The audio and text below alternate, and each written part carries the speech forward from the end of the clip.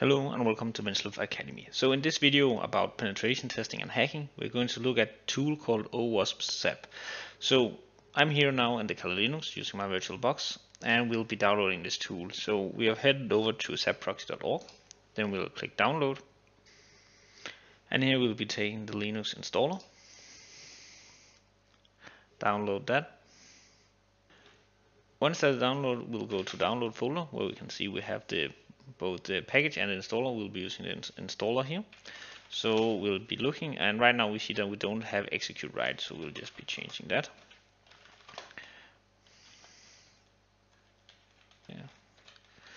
This one, so we'll be changing it on the installer. And now we should be able to execute it. So now we have the execute right. So right now we'll just be executing this. So we'll say zap. We need to be sudo.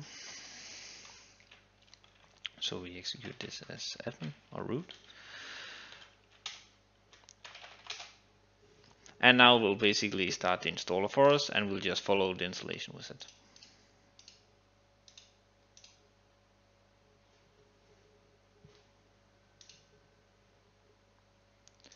And once that is done, you should be able to navigate up here and probably call ZAP. And now we are actually capable of opening this on our Kali Linux. So this is the application that we're going to use in our pen testing, and this will allow us to actually do quickly analysis of a given website for vulnerabilities. So this is how it looks with the interface, and we will have the possibility of both doing automated scan and manual explore, and we'll dive into both of these in this video. So to start using the OWASP ZAP tool, we need a web application or website that we can test on. So I have just chosen this, the internet app here, where it has some examples on different things. It has A/B testing, it has basic authentication and stuff. We just need something that we can scan. You can also use, for example, the damn vulnerable web application or other testing applications. The important part is just that you don't use any official company page, because scanning their application can be seen as the prerequisite towards actual hacking attack on them. So it will probably trigger some alerts. So avoid using official sites and use more test sites instead. First off, we'll be using the automated scan to see how that works. So when we're using the automated scan, we just have to paste in the URL that we want to attack. And then we can click whether we want to use traditional spiders. We can choose the browser and stuff, but basically all we need to do is to click attack, and then it will start to crawl the page as we see here. So here it will try to go through the entire page and crawl all the different pages that it has access to. If we go back to this, and then you see here that there is a lot of green bullets here, and there is some red one, because the red one is actually out of scope. And if we take this one, for example, it's another page than the one that we actually wanted to scan. That's probably because it links towards this, or for example here it uses a library from the Google API. So it will find websites or domains that is not part of its scope, and that is why these are red. But it also finds a lot of pages that is actually within the scope. And as we see here, we have alerts, and that's where it will alert us about possible vulnerabilities that it has found. Right now it is doing the Ajax spider scan, where it will also highlight alerts, and it will try to find stuff here. And once that is done, it will actually do the active measures, but we'll look at that afterwards. So if we go into alerts, we will actually now be able to see what it has figured out, or actually what it think is vulnerabilities and possible issues with this page. Again, remember, this is a tool, so it can provide you with false positives, but it gives a good indication of what might be wrong. For example, we have the content security policy, there is some vulnerable JavaScript library, and then we can click on this. Oh, now it's just awaiting. Yeah, so here we can actually see what it figured out that was a weak one. We can also see there is some weak authentication method. So now that we have seen how the automated scan works, we'll try to use the manual scan. So here again, we paste in the URL that we need. Then we can click enable HUD, and I will show you what that means in a second. And then basically we just choose to launch browser, and here we can choose which one. We'll just use Firefox.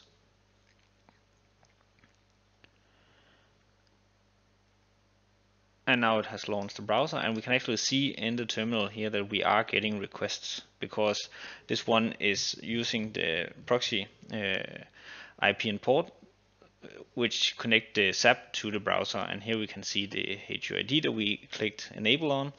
We'll just continue to target here. But what we see now is that instead of the page, we actually have some elements out here, similar to when you're actually playing a game or something like that, where you can see, for example, some of the alerts we have, and you can start different scans and stuff like that. But basically now we can navigate around this page, and as we do so, it will send information back to ZAP here and record what we're actually seeing. So ZAP will start to learn about this page. So here we can, for example, click the basic auth, and then we can just put in some random password and username, try to sign in. And if we then go back here and go under alerts instead of WebSockets, we can see that it has actually raised a high alert on this. So authentication credentials captured, meaning that it actually caught that we tried to log in using this username and password, and then we can see under each of these alerts which OWASP alert it triggered based on. So here we see that it's broken authentication, cryptographic failure, depending on the version on the OWASP top 10. And if you need to know more details about each of these in the top 10, we also have a separate video on that. But this basically tells you what is actually wrong with this. And again, you can, similar to the automated one, you can dive into each of these to see a closer look at exactly which OWASP vulnerability tag it triggered and what it's about. And then we can try to utilize this to see if we can get even more information and actually benefit from this. So if we go to the sites here, we can see the alerts that has been triggered, and actually here we have the basic authentication, the one that we saw as the high alert. So what we can do here is right click and then click attack, and then we can choose which one to use. We can try force browse site, and we can try the directory, and we can also choose active scan. And when we do the active scan, it will try to utilize a whole bunch of different attacks towards this vulnerability. And if we go in here, so click on this little icon here, we can follow exactly what it's trying to do. So we have the full view here of what is trying to attack this particular request with. So we have a get request and a post request in regards to the password, and then we can follow here what it's trying to do. So we have, for example, SQL injections, we have cross-site scripting and other attack vectors that we can use towards this particular endpoint. And then it will tell us if it finds any vulnerabilities based on this. So while this wrap up the scan, we'll end up this video, but basically here you have seen how you can use the tool OWASP ZAP to quickly analyze any given web application, and it's a nice tool to automate a lot of the scanning and vulnerability testing, because it can be very tedious to scan for all of this yourself, whereas this tool can give you some quick hints and things to look closer into. It's not a perfect tool, so you need to have to do other things than this, of course, but it will give you a nice idea of which area that you should focus on and investigate even further. So this was all for this video. See you next time here on Venslov Academy.